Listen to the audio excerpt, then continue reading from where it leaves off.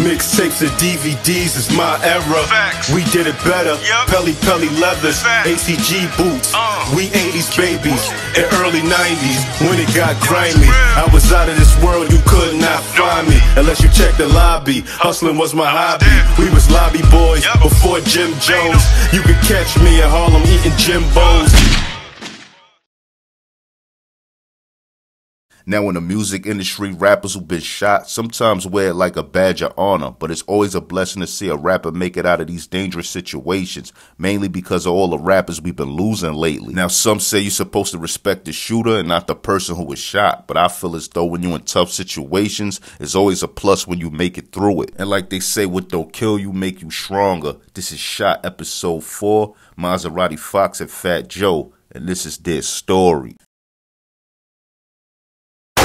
Now, Mazaradi Fox, who was G-Unit dumb out and a G-Unit affiliate who had a heavy presence in the DVD era, is no stranger to being shot. Now, before coming home from prison and repping G-Unit and jumping on every DVD magazine you could name at the time, Fox would be heavy in the streets. And sometimes the lifestyle he was living would put him in situations that could have went really bad for him. Now, supposedly, Mazaradi Fox was shot 21 times altogether in different situations. I lost weight, I got shot 21 times talking on rap. Now, it was even a situation where Fox said he was shot 12 times or either shot for the 12th time. Now, supposedly, Fox would go meet up with someone who owed him $10,000, and as he got in the car, the guy would start firing shots at Fox, striking him. Now, it's even said that Fox was able to take the gun away from the guy who was shooting him. If I get the gun in his hand, do I gotta shoot?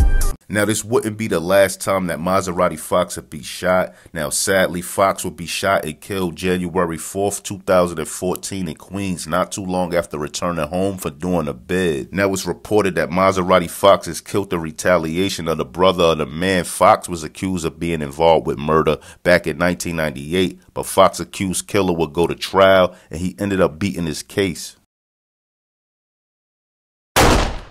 Now, Fat Joe is a major player in the hip-hop culture. Before jumping in the rap game, it's no secret that Fat Joe was heavy in the streets. Now, even though it's said Fat Joe was moving around strong, doesn't mean you're invincible or bulletproof, because if Fat Joe younger years, he'll be caught in a situation he might not made it out of. Now, supposedly, Fat Joe's been picking on a guy who owed the money, and according to Fat Joe, when he was about 18, he would be about 100 deep, and he'll run into this guy he's been bullying after separating from his crew. Now, when Fat Joe ran into this guy, the guy would pull a gun out on crack, and according to Joey, while the guy had the gun aimed at him, he'll pick up a bottle, throwing it, and busting the guy in the head with the bottle. Now, according to Crack, he says this bottle he threw at the guy split the guy head open to the white meat. Now, after he hit the guy will grin at him before shooting him. I had a gun, I didn't think he was shooting. I'm like, you niggas suck my... I hit him in the face with a bottle. Now, Joe even go on to say if this would have happened in today's time, he would have talked the guy out of shooting him